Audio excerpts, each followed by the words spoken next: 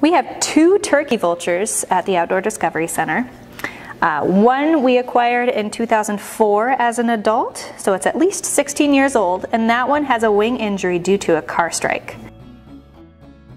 The other one we acquired in 2011 as an adult, so it's at least 9 years old. That one had a gunshot wound to its wing. And so both of them have broken wings that do not allow them to fly and survive out in the wild.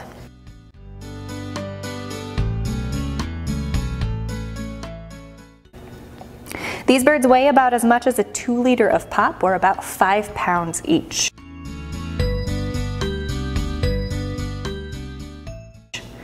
They like to live in open woodland habitats, and they like to roost in trees and other high secluded spots.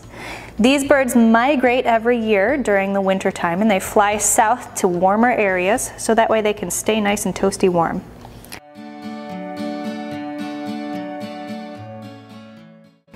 They love to eat roadkill, or any dead animal, and they find these animals by using their sense of smell. One of few bird species that has a really highly developed sense of smell. There are similar species like black vultures, which actually do not have a sense of smell, and so they can't locate their food based on smell, and so they'll follow the turkey vultures around until they find food that way.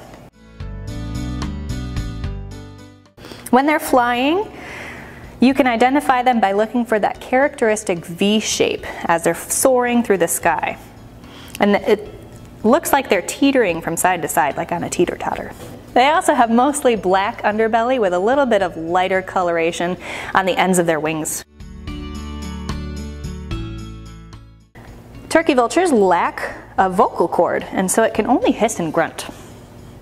So they don't make that characteristic that is shown in Hollywood videos.